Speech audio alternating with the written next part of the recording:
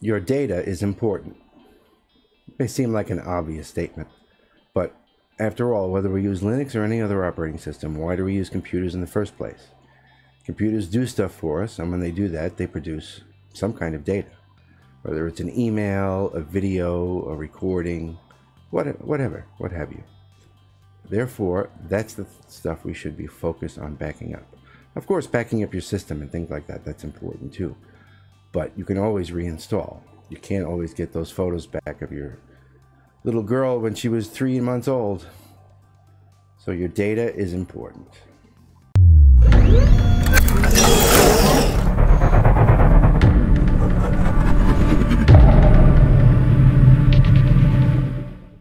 Now, when you're backing up, there are several different strategies and several different stages, really. At least the way I think of it as short-term, medium-term, and long-term backups. Today, I want to talk about the short-term. I want to talk about backing up what I did today in case I screw something up and I need it again tomorrow. Now, the way I do that is with a sync utility in Linux called Rsync. Okay, there are plenty of GUI utilities that claim to do the same thing. None of them are quite that satisfying. I mean, they work, but I've had a hard time getting them to do exactly what I want. You know, of course, they'll back up if you want to back up your home directory, that'll do it, right? They'll back up everything, but they tend to back up too much and they don't have fine enough control over what they're doing so that you can separate the wheat from the chaff. I mean, there's plenty of unnecessary files in your home directory that you never need to back up. And some of them you might want to back up every once in a while, and some of them is really just temporary files and not necessary. So there has to be a way to make what I want, which is my data, my important data. I want my configuration files, I want my emails, I want my videos, I want my audios, all the things that I do on a day-to-day basis that I would really be upset if I lost. Pictures, of course, anything, whatever, this, that, the other. Now, if I have them from what I did yesterday or today, and then I somehow accidentally delete it, I can get it back. Okay, so I need a quick, simple utility that will do the job and throw it onto an external drive for me so that I know that I have it when I need it. So let's go to the desktop and take a look. I have 3 scripts that I'm going to use, and they will be available on my GitLab page. There's Rsync Home Dry Run, Rsync Home No Delete, and Rsync Home. In addition to those 3 scripts, there's also an Rsync Ignore file. You'll find all of these downloadable and available, and we'll talk about them one by one. Let's get into it. You're going to want to back up your personal data, right? Essentially your home partition. This would work for any partition, but your home partition I'm going to consider to be your main and most important one that you want to back up. All right, now I do use Rsync to back up the home partition. Why? Because it's simple, easy, and it works. And unfortunately, I've never found a GUI utility that does the job right. At least not the way I think so. It's very hard to get GUI utilities to correctly exclude certain directories. And that's important. I made a little script, which I have right here. And let's go through it to show you what it is that we need. Okay, it's an Rsync script. And Rsync is an extremely powerful script. If you look here, I've got the man page up, and it is very extensive. It's one of the more extensive man pages you'll find. Okay, just tremendous amounts of options. It's very powerful. It's wonderful. So we're only going to be scratching the surface here today, but this is definitely enough to get you started, and it should work in just about every use case to back up for a user to back up his home directory. All right, so rsync is the command. You do not need to be root to do this because you're backing up your own files, which you have access to. If you were to use this for a system file or a system partition, then indeed you would have to run it as root or sudo, but not for your home directory. So let's talk about what we're doing here.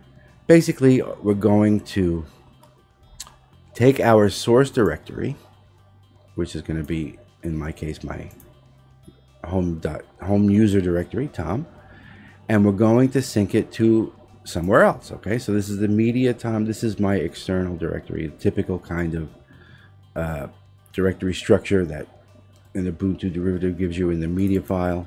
You could do whatever you like. Okay, I didn't make a variable out of this because that would be silly, because everybody's directory structure is going to be different, but it's probably going to start media. But it doesn't have to. You can put it anywhere. I recommend strongly that you put it on an external USB, an external drive. You're, hedging against disaster. Disaster could be physical disaster. So if you keep it on the same computer and your computer burns up in a fire or is lost or is at the bottom of a lake, then what good did your backup do you, right? Especially this is your data, right? So this is important. Now we have some options, okay? A is for archive, okay? This is sort of like a catch-all. It has a lot of very nice, very important options inside, including preserving permissions, and I put here that it includes the links option, which is copy symlinks as symlinks. That's important. You don't want to copy symlinks as files, because then you'll probably be copying files that you don't need to be copying. The next option is verbose. That just gives you information about what the program is doing as it's running. Basically, it says I'm copying this file now, and as it scrolls up the screen. All right, X. Now this one is kind of much more important. You want to always have this X done unless you really know what you're doing. That tells Rsync to stay in one file system. Okay, don't cross file system boundaries. Now, what does that mean? Well, let's say if you had another partition mounted in your home partition, which is something very common. It happens all the time. Well, you don't necessarily want to back that up.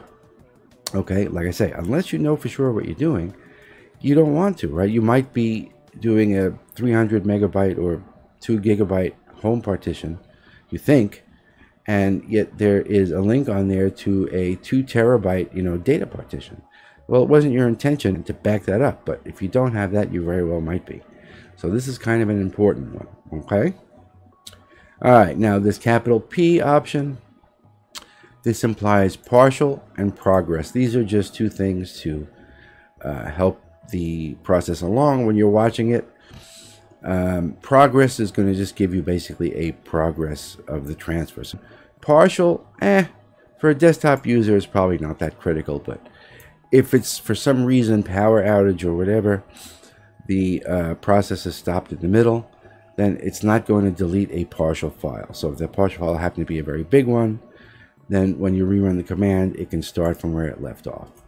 Not that important, but it might save you a few minutes if you're unlucky. Okay, now this particular command is a dry run, okay, and that's the N option, okay, so that means it's going to execute the command without making any changes, okay. Always do a dry run when you're doing rsync, okay, because you want to monitor what your output and what you get, because like I say, these things are complicated and it might not be doing what you expect, and you can usually see that if you pay attention. When you are ready to go, you just take that N option out and it'll do it for real. Now the delete option, which is over here, this is up to you. You have to think about this, but I recommend it. The delete option says that if a file has been deleted in the source, then it will go ahead and be deleted in the destination. So that's not the default behavior. You have to tell it with this flag, with this option to do it. Okay, and the reason why this is important is because, there's pluses and minuses. If you do set it, then your destination directory won't get humongous, right? Let's say you're like me and you're making videos, and videos are hundreds and hundreds and hundreds of megabytes. And then usually when you're done and you finish editing it and you've posted it and you want to move on with your life, you take those videos and you move them to some sort of external storage, or you upload them to a server, or whatever you're going to do with them. You're probably not going to keep it in your home directory unless your home directory is very big. So if you happen to run this rsync command and catch that file, it'll transfer it over, of course. And if you don't have the delete flag, then even after you've moved it and deleted it from your home directory, it'll stay there. So your destination directory will get bigger and bigger and bigger. Now, maybe that's what you want. Maybe you want to use it as more of a backup, and you don't want to lose things. fine, it's up to you. But that's what's going to happen, okay? Anything you delete in the home directory will not be reflected in the destination. Now we come to the exclude, which I was talking about before. So the exclude option is excludes files or folders matching this pattern, okay? The exclude from equals, and you put a file, will get that data from a file instead of having to type it all out. This is A, more convenient, and B, more reliable. Okay, so I have a file called Rsync Ignore. I actually got this from a GitHub page. This fellow here, Ruben. It's got his information, which I've retained, of course. It's a very nice and a very thorough list of directories, basically, that you might not want to back up. And you can comment and uncomment these at will. GVM is certainly one that you don't need. There's many, many, many. Just take a look here. Why isn't this showing different colors? I don't know. All right. But any of these, like here's the entire cache directory, is not being backed up. Okay, there are a lot of options here that might not apply, but it doesn't matter. You can leave them in. It doesn't hurt anything. There's a couple that I put in. I think we've passed a few already. But okay, Mozilla is one. So I don't back up anything in any of my Mozilla profile. And then the Chrome and Chromium are others. I don't back those up either.